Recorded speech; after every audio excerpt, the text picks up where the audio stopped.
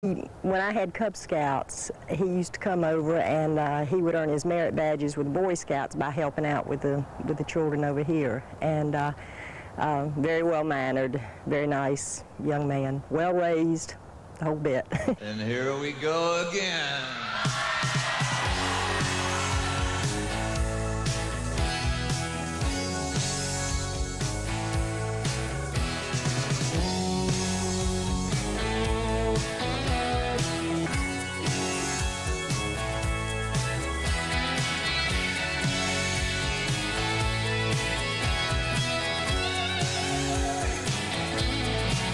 I don't often take an overview of my career.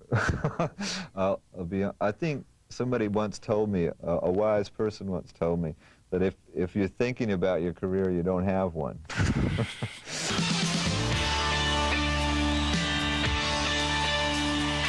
We've been here for 33 hours yesterday morning.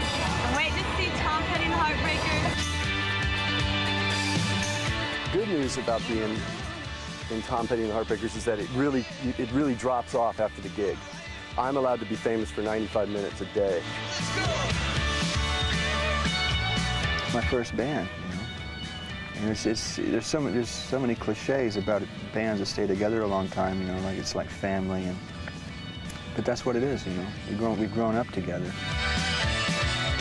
I was the new guy for a while. I mean, it's funny, people talk to me now, they go, the new guy.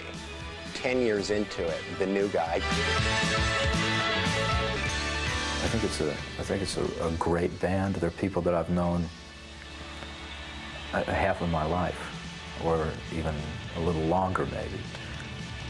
So I get to play music that I love with my friends.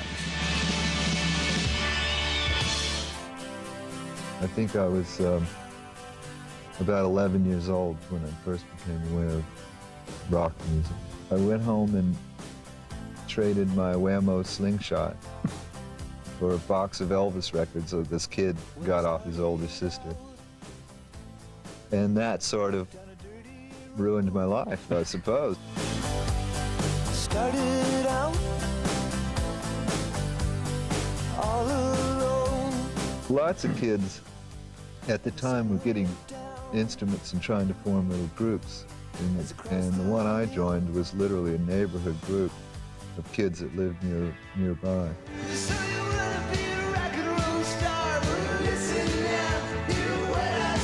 Well, we all knew each other in Florida. We all came from the same burg. That's all history, right? Everybody in Gainesville, the whole small little music town, pretty much, university town. Stan and I put together a band to do some demos, and it turned out to be the Heartbreakers. So we all went in, and Ben called me. I called Ron Blair, who was to become our first bass player, and I'm sure that Ben called Michael, and I think Tom came down to play harp or something, as I kind of remember. Everybody probably has a different memory of that. And the group was so good. The demos they were making sounded fabulous. You know, we were all bringing in material and ideas, and just the more we worked on it, it became obvious that Tom's songs had an extra quality. I sort of started going, well, you know, this could be something for I wouldn't me, mind right? singing one with, and I have a record deal. They made a record and it went in the charts. The sky was the limit.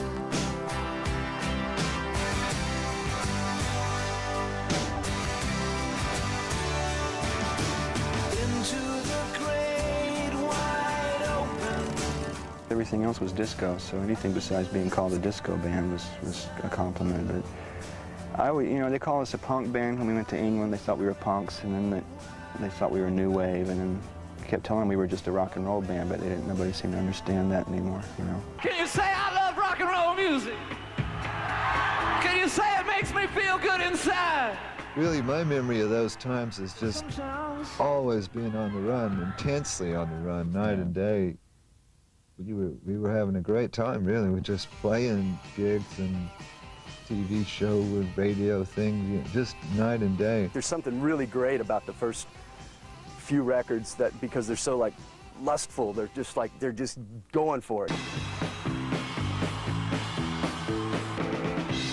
As soon as the musicians can make a living at it, there's going to be 1,000 other people that are going to want to make a living off of it, and probably rightfully so, and it's going to get organized. You know, it's just a tornado. You know you better watch your step, or you won't get hurt yourself. Someone's going to tell you lies, cut you down in size. We had made this second album we were talking about, one called You're Gonna Get It. Now this one actually sold a few, you know, and got a gold album for us. And so we went back into the record company at the time and said, you know, it might be better to give us more than a penny a record or whatever we're getting, you know. Like now we've sold a few, could we renegotiate the contract? So they gave us 2 cents a record. I'm taking control of my life. You know, you incur a lot of debt to a record company as you go along, and they mark it up against what you're going to someday make. Right? Mm-hmm. And we had the logic that, well, if we owe you $1 million and you're going to pay us just these few pennies a record, we could never pay you back for years, so we're therefore bankrupt.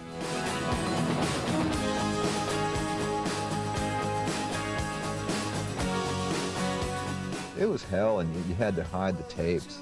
They'd try to confiscate everything we were doing. They even got an injunction where I couldn't perform live.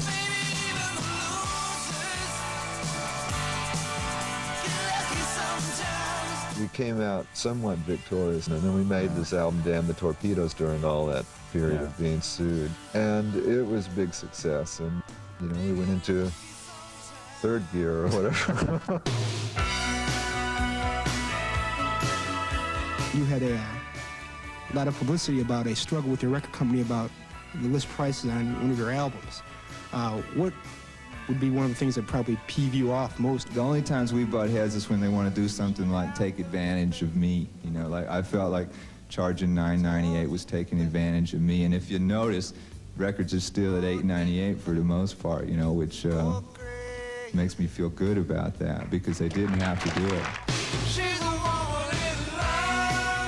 Ron Blair left after Hard Promises. The pace of life was really fast. It wasn't at all what he was interested in, and he left music completely. I was producing an album for Del Shannon at the time in '81. And Del's bass player was this guy, Howie Epstein.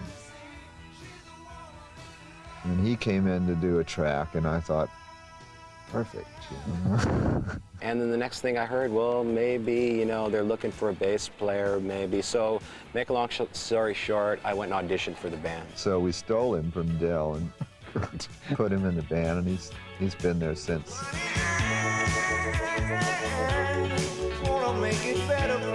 Well, it was rock and roll music more, and something totally different to us. And I guess thought it was a fad that would come and go, that generation's music, and had no idea it would end up anything this big. Very happy for them, though.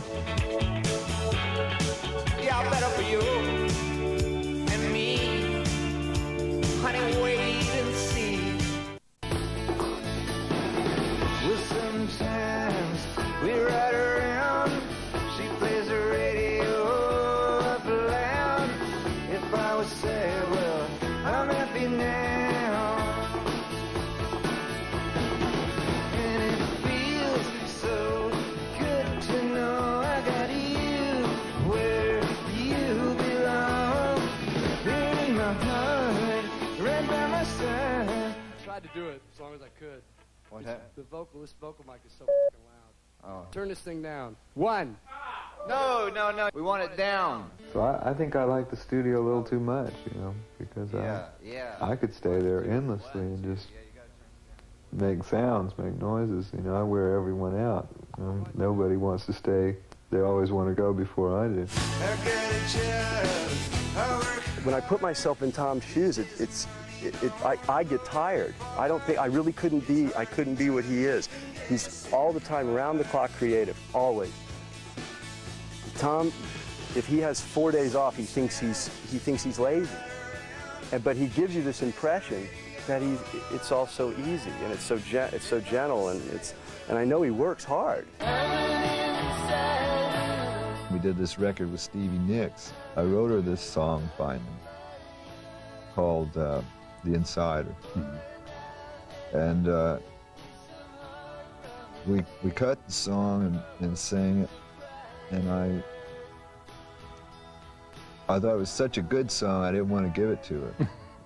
You know, I said we should be able to work something out here, because I really like this song, and I think it belongs in my album. So maybe we can work something out. I'll give you something else. I said, yeah, well, what am I supposed to do? Okay, I knew it. Creative writing, right? Did you ever take that? I tell you, I just barely got through school at all. English was about as deep as it got. Front. You come knocking on. You came knocking on my front door. Same old line you used to use before. It really didn't sound like much of anything when we did it. When she sang it, became something else. So bless her heart, she had a big hit with it. We were not really pleased about that, because it was put out at the time we were releasing our second single from the album, and it just, you know, knocked us out of the way. Like, we had a huge hit, but we were on a Stevie Nicks album, you know? Is it all right? Is it all right?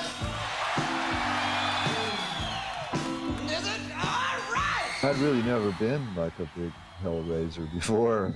I probably because I was always occupied. We were at a funny point in our life where we didn't really have to get up and go to work each day for the first time. And we all handled it in different ways. But I just tended to get lost for some reason. I don't mind, I can face it. I don't mind, I can take it. I don't mind, I can live with it. I don't mind, I can take it. I don't mind, I can take it. I don't mind.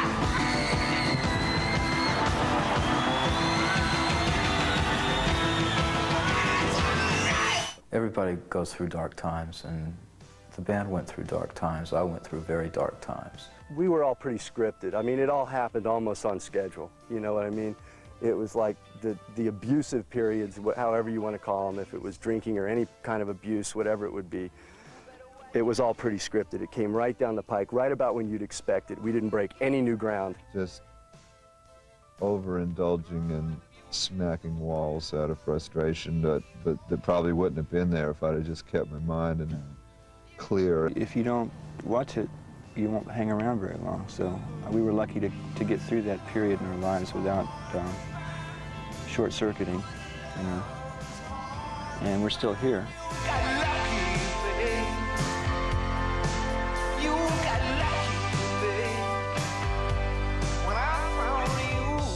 We all realized that we needed, if we wanted to keep the group going, that we had to get ourselves together and play some more. Unfortunately, Bob Dylan, who I think 2 or 3 members of the group had been playing on the album he was doing, and Ben had worked with him off and on for a while. And Bob said, well, how about a tour of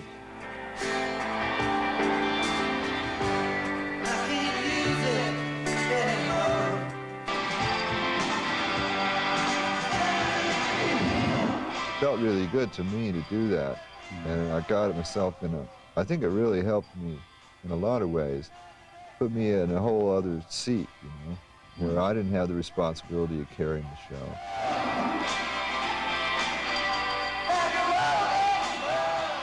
Everybody's got somebody to leave. The Wilburys came later. I was the end of the tour with Bob Dylan in London and Birmingham. We were there for a period of about a week, and there was George Harrison and Jeff Lynne came to quite a few of those shows, and we got along so well. It was just one of those things where you meet somebody and you feel like, you know, they're just your old pals. Well, it's all right. Riding around in the breeze. Well, it's all right. If you live the life you please. I was hanging around with Jeff Lynne over the Christmas holidays, and we just I'd written a song and I played it to him and he said, "That's good, what if you played an E minor there?" And I said, "Okay, I'll try an E minor." And then it was even better, and so we went in. The Heartbreakers weren't around, really, so we went to Mike Campbell's house where he has a studio, and we made a couple of tracks, and the Heartbreakers weren't planning to work, really, at that time. It was at a time when we were supposed to be taking time off. So I said, let's just do, these went pretty fast, let's just do some more, and I'll call it the solo album. Oh, you're so bad. Best thing I ever had. How many years will you crawl through this castle? Roger gave me one of my first gigs on a tour he was doing, I think in '77. He was also the first person to ever record one of my songs. You were just a face in the crowd. You were just... I never dreamed that I'd get to work with anybody. You know, I never dreamed that anybody'd give me the time of day, so I'm way ahead of what I wanted. There ain't never been nothing quite like this. Come on, baby, it's the Wilburys with. I'm learning to fly around the clouds. When Tom did the Wilburys project, I felt left out. You know, like, hey, you're doing a record and I'm not there, you know. I would like to have been involved in that more, but... So probably that's how they felt, you know, when we did the solo record. After all these years of playing in that one band, what is the big deal if Tom went off and did a solo record? I thought it was great. Well, I don't think it was really that pleasant for any of us. I really don't. The beginning of that, how that started, I think was awkward for everybody. How it came out was great for everybody. As a result of Tom doing that record without the band, he got to do something that I'd been doing, that we'd all been doing all along, work with other people. Howie was in his own world making albums with Carlene Carter. Yeah. And Mike was with me making Full Moon Fever. Benmont had fallen in love, which took care of everything. And Stanley bitched a lot. Now it's much better time because none of us look at the Heartbreakers as our sole creative output.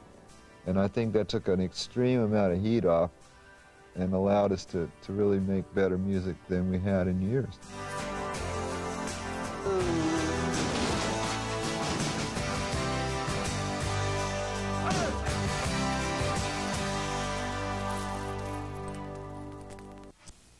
What you want to know? You want to know the lyrics? We spent about 2.5 hours one night trying to figure out on American Girl your lyrics in the second verse there. Well, what you do is you just don't worry about it, and you kind of you That's put the way we're doing it. You get a fork full of food and just sing, and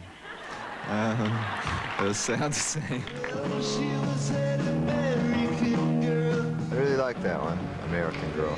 It's one that we've done for years, too, but it's a very durable song.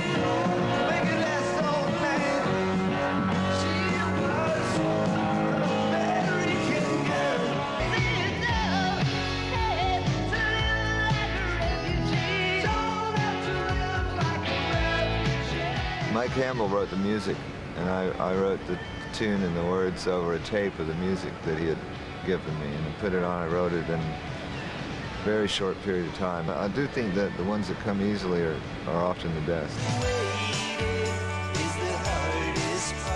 For the waiting, I had the 12-string guitar. I wanted something that, you know, that had a little lick from the beginning. And that's all I had, see? I did that for a week. And then finally I'd hit the waiting, and then I'd go, well, now what? You know? And I'd be like all week. You eat dinner, you come back, sit down, pick up the guitar.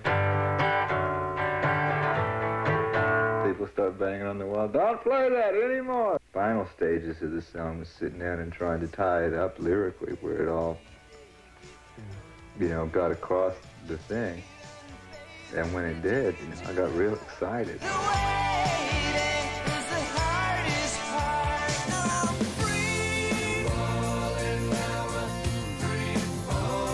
Free falling.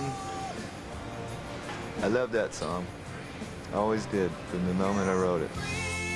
It just sounds so good, you know? Like, it's more than the words or the melody or anything. It just all seems to fit right, and it's the right timbre of voice for some reason. It just makes a beautiful sound. I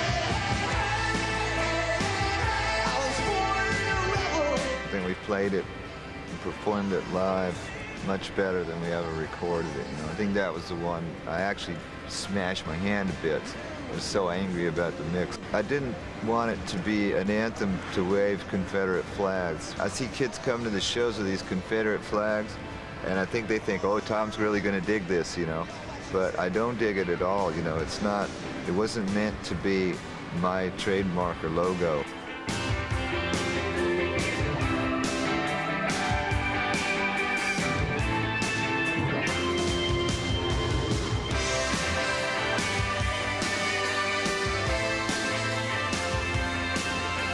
That's the most natural thing we do is perform live.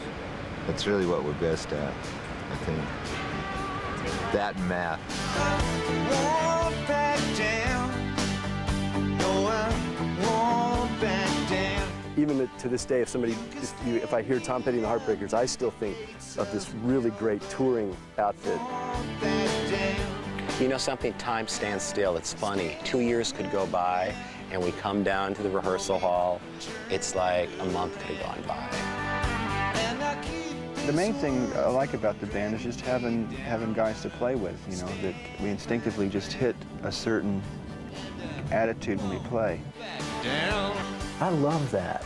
Just throw me a song and you have to hold on for dear life, and you have to hold on to each other for dear life, and you have to stand straight in the eye, and you have to watch Tom's hands to see what's the next chord he's going to hit on the guitar.